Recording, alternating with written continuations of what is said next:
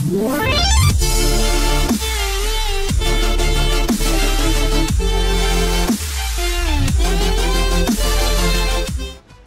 back everyone to my week 11 video. Before we get into the picks, just to look back at the comments from my question in week 10, what are your guys' bold predictions for week 10? I said my bold prediction last week would be that Jameis Winston and Matt Castle will combine for 7 touchdowns in the air. That was absolutely wrong, as they combined for 0 passing touchdowns. That is just upsetting. Out of 50 bold predictions, let's see the lucky few who got it right. Jacob P correctly stated that the Broncos and Chiefs would have a combined 5 turnovers in the game, but no one saw 5 of them coming from Peyton Manning. Billy B was also correct when he said that Carson Palmer would throw for 3 touchdowns and 350 yards in Seattle. He actually threw for 3 touchdowns and 363 yards, but what's 13 yards anyway? Michael B stated that the Lions would find their groove and win a nail-biter in Lambeau, which was a very gutsy call, but turned out to be right. The only reason that game was a nail-biter was because of freaking Matt Prater. What a bum. And last but not least, Andrea Huot, I hope I said that right, stated that the Vikings would shut down Derek Carr for his 3rd straight game with 4+ passing touchdowns, and the Minnesota defense held him to 2 touchdowns, so that was also correct. Congrats to you guys for correctly predicting those bold prediction stats. It'll definitely come again in the next few weeks, so be on the lookout for that. On featured games last week, I went 2-2 across the board. That's not terrible, but it's not great either. Looking to get all those percentages up around 70% by the end of the season. For my question in week 11, with a lot of the games having very small spreads this week, who is your lock for week 11? And I'm talking against the spread, I'm not talking straight up. I want you guys to go through, I use the website covers.com, it gives you the spread. A lot of the spreads this week are very low, as a lot of the underdogs won last week. But who is your lock to win against the spread next week in week 11? Write it down in the comments below. Now I think it's time we get into the games. The first matchup of the week, we will look into my own team as they welcome in the Indianapolis Colts. Now, both teams are coming off a bye week, which means that both squads will have a sufficient amount of rest. The Colts went into their bye week with a huge win over the Broncos, and the Falcons went into their bye week after losing to Blaine Gabbert to the 49ers. With Andrew Luck out for a few weeks with the lacerated kidney, I think Atlanta gets back on track this week and puts 1 in the win column. I think Hasselbeck will put up numbers, and he has proven to be a great QB, so I'm taking the Colts plus 6. 6 points is way too high for a struggling Atlanta team, especially after losing their last home game to the Bucs. I think Atlanta will win 27-23, so let's take the over. It's time for this Dan Quinn-led defense to show people what they're made of. They're going to need to take care of at least 4 of their next 7 to make the playoffs. All I have to say in this one is, wow.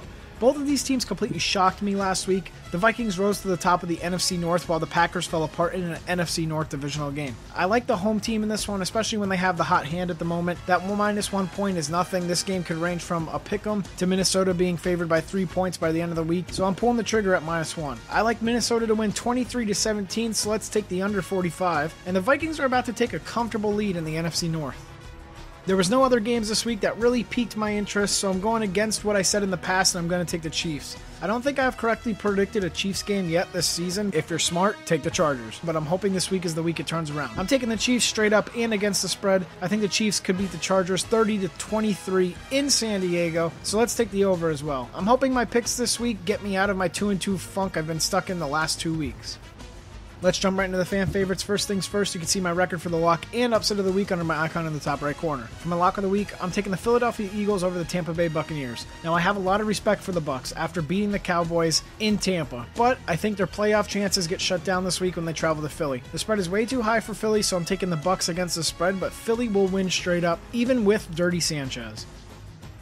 The upset pick of the week, I'm feeling the Dallas Cowboys to upset the Miami Dolphins. Now, it has not officially been said yet, but I'm assuming that Tony Romo will be playing in this matchup. With that being said, I think Romo gets his team back on track with a win, but it may be too late for them to make a playoff run. But anything can happen in the NFC East.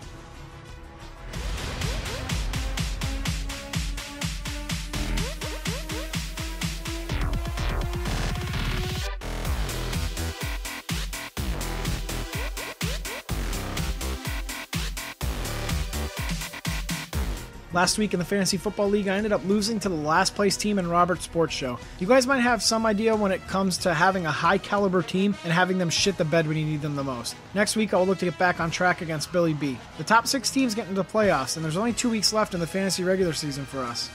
A quick update for my ESPN Eliminator Challenge. We have finally some movement at the top. Now, it is difficult to say who is the leader this week as I am trying to do my videos on Monday nights now if I have the time. As of right now, Halfmoon Picks is at number 1 for picking the Panthers in Week 10. John Harrington 78 is still awaiting the outcome of the Texans-Bengals game. I'm assuming he picked the Bengals to see if he remains in first place. But a lot of underdogs won last week, causing quite a stir in the Eliminator Challenge.